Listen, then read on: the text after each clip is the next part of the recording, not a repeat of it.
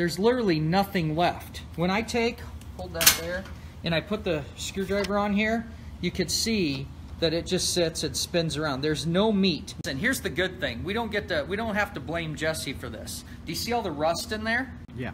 That's been there for a while. So, I mean, this fastener, this has not been a part. His brakes are really crunchy. It's going to be a great time to rebuild this. That is old damage. So if you're working for me, though, and I see fresh screwdriver marks in there, and you come up to me and you're like, oh, that's screw stripped, and all I see is brand new raw metal dug around there, I'm blaming you as the tech.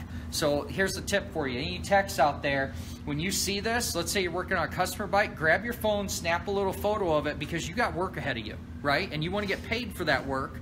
And that sucks when you have to take care of someone else's mistake. The last thing you want to do is be blamed.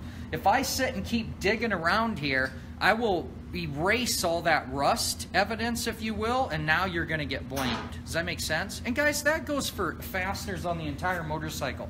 Anytime you see damage, stop, grab a little photo. We have that easy technology now. Grab your service manager, whoever, and let them know I'm going to need to get paid for this time. Make sense? Anyway, make it a great day. Keep wrenching. We'll talk to you again soon.